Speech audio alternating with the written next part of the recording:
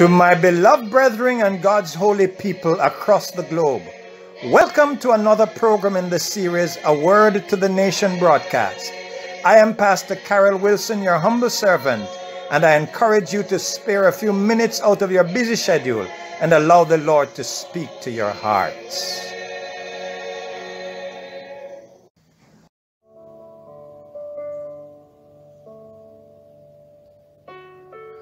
Success and prosperity are trending. People in many countries across the globe at every level of society are seeking for success and prosperity. Many persons are prepared to even do what is wrong and dishonest in order to achieve these. Good morning and happy Sabbath to all. Today's theme, the secret to success and prosperity. Our scripture reading for today comes to us from Joshua 1, reading verses 7 and 8. Above all, be strong and very courageous to observe carefully the whole instruction my servant Moses commanded you. Do not turn from it to the right or to the left, so that you will have success wherever you go. This book of instruction must not depart from your mouth. You are to meditate on it day and night, so that you may carefully observe everything written in it. For then you will prosper and succeed in whatever you do.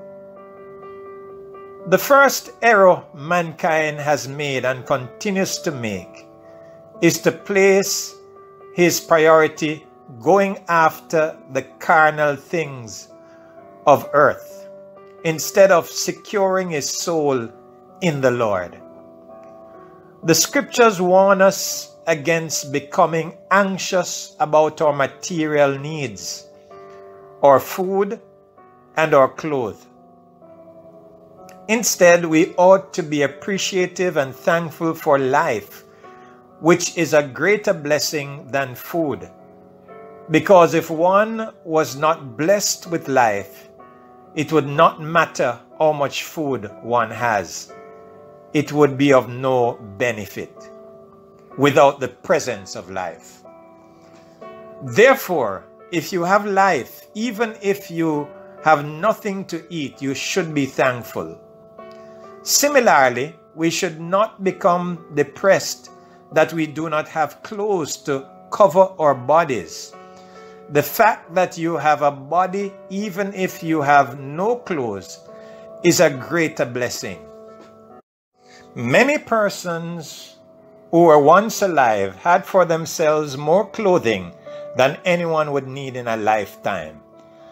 The fact that they are now dead means that they would no more have a living body, and so all the clothes they had would be of no use to them anymore. In the meantime, you might be alive yet naked. You would have the greater blessing, because it is better to have a naked body and no clothes than to have a dead body and all the clothes in the world. Ecclesiastes 9 verse 4 says, "But there is hope for whoever is joined with all the living, since a living dog is better than a dead lion."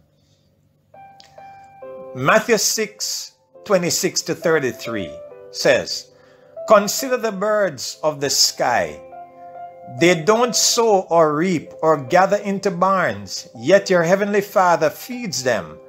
Aren't you worth more than they? Can any of you add one moment to his lifespan by worrying? And why do you worry about clothes? Observe how the flowers of the field grow. They don't labor or spin threads. Yet I tell you that not even Solomon in all his splendor was adorned like one of these. If that's how God clothes the grass of the field, which is here today and thrown into the furnace tomorrow, won't He do much more for you, you of little faith? So don't worry saying, what will we eat? Or what will we drink? Or what will we wear? For the Gentiles eagerly seek all these things, and your heavenly Father knows that you need them. But seek first the kingdom of God and His righteousness, and all these things will be provided for you. I might not have enough time to elaborate on most of the scriptures I quote, but then they are usually straightforward in their understanding, especially when read from a modern English translation. So I encourage you to make note of them and read them on your own. They will be of much benefit to you. So Matthew is saying in verse 33 that your priority should be seeking first the kingdom of God and His righteousness, and then the prosperity and success you are in need of will be added. This is indeed the secret to success and prosperity.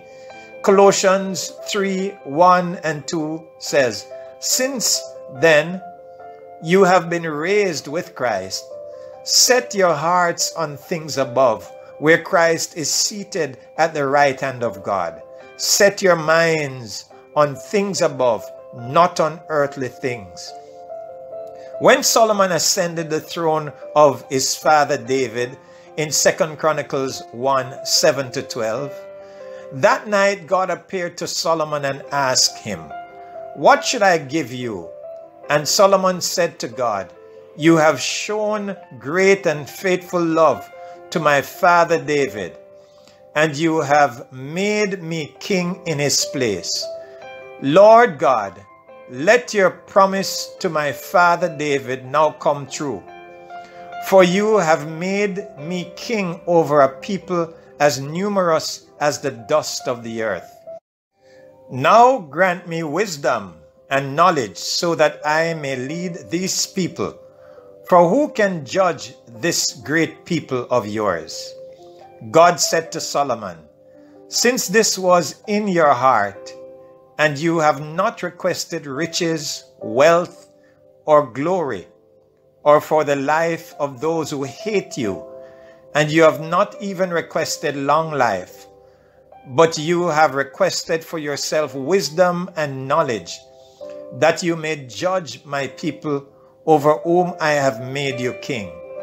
Wisdom and knowledge are given to you.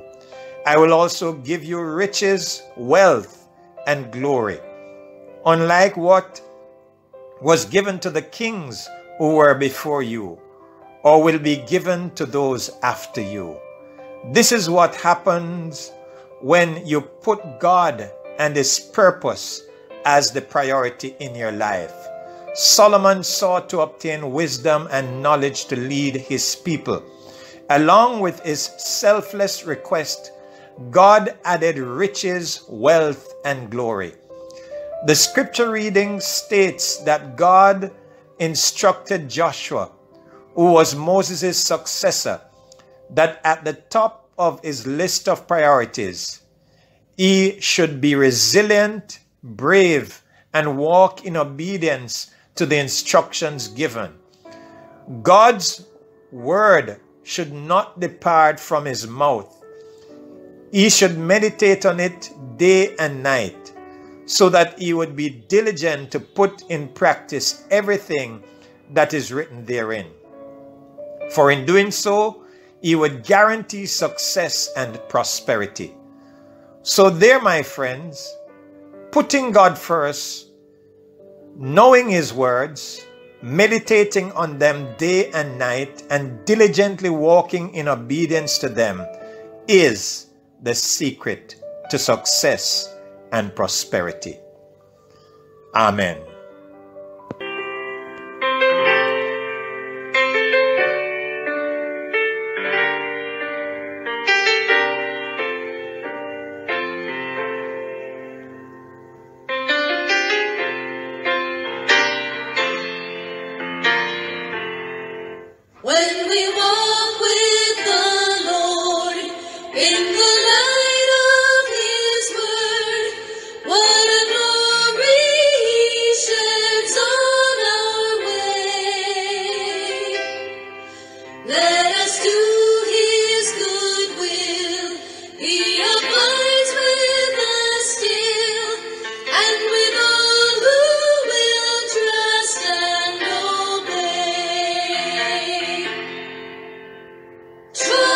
and obey, for there's no other way to be happy in Jesus,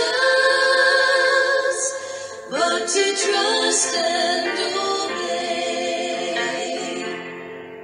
Not a burden we bear, not a sorrow we share, but our toil He doth richly repay. Not a grief or a loss, not a frown or a cross, but is blessed if we trust and obey.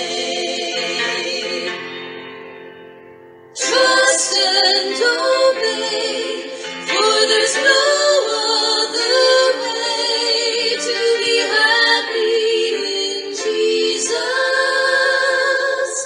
but to trust and obey.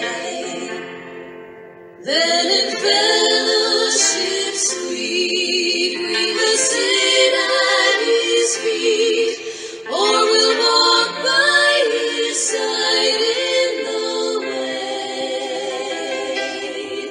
What He says we will do, where He sends we will go. Never fear, only trust and obey. Trust and obey, for there's no other way to be happy in Jesus, but to trust and obey.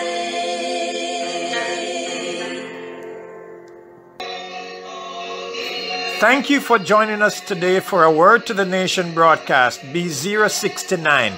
This is your brother and friend, Karell Wilson, saying, have a happy Sabbath, a fantastic day, and may the God of heaven bless you real good. Peace and love to you all.